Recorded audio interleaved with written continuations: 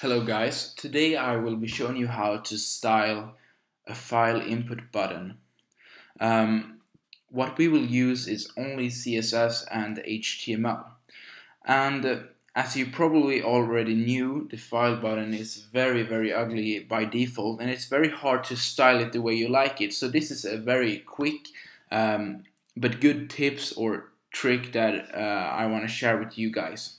So what you can start with is writing the file input. So input type file and then an ID of file. This is a very important step, so don't forget the ID. Then you wanna write and add a label. The label will work as the button in this case. Write the button text here, so I will call it just button. And in the first tag, you wanna add the attribute for. The for attribute is pointing to the ID that is given to this parameter. So for example, you can have radio buttons and then you have a label. So then you know the sites where you can click on the text instead of just clicking on the little round circle in the radio button. So the label is used for pointing to something. So in this case, I'm using the for attribute to point to the file input file. So if we look how this looks in the web browser, it looks like this. You can see that you can just click there, or you can click here. They both work as a button. So now what you want to do is to go into your CSS and then write like pointing to the file input. So type and then file. So now every input with the type of file will be styled by this rule.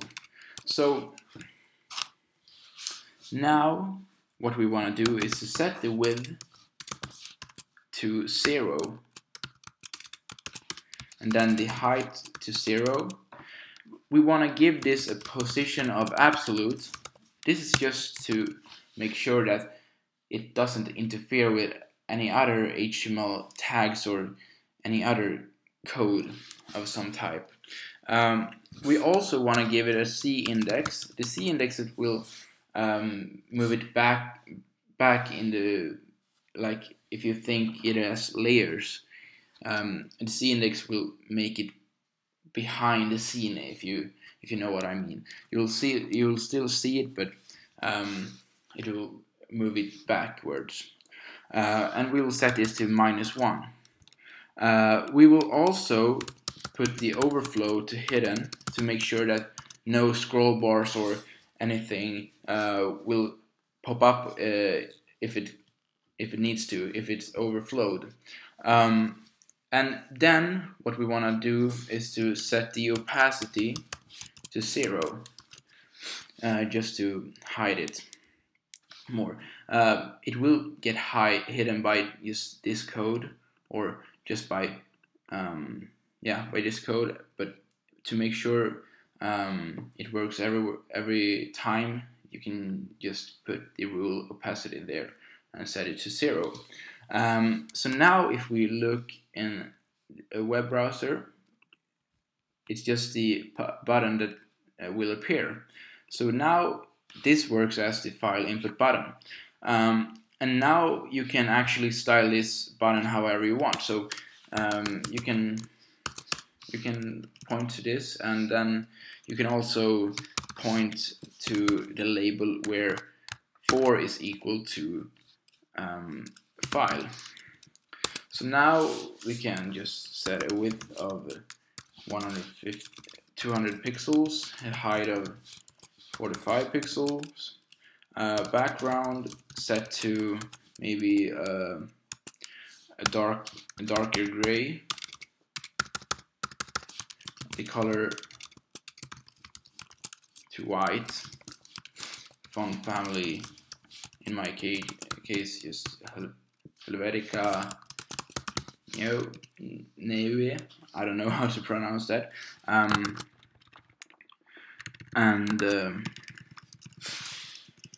now if we look, it will look much better.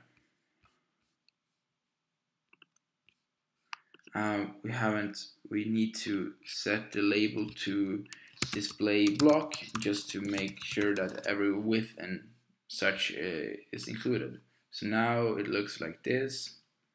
We can set the text align to center, the line height to 45 pixels, since the height is 45 pixels. So that then the text will be centered to the middle, like this.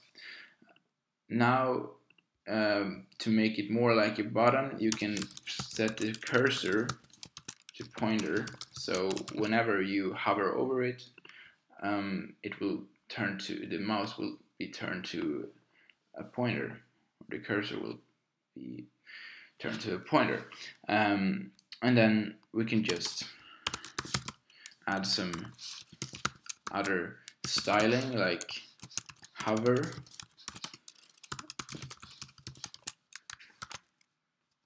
like much lighter.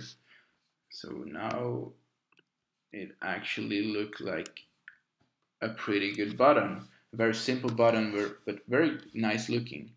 So the back side of this is that when you choose a file, the text isn't displayed, but some of you maybe think that is very good, because personally I think the text just destroys the design of the style. So this was everything for me. So thank you guys for watching, and I hope that you found this helpful, and I will see you in the next video.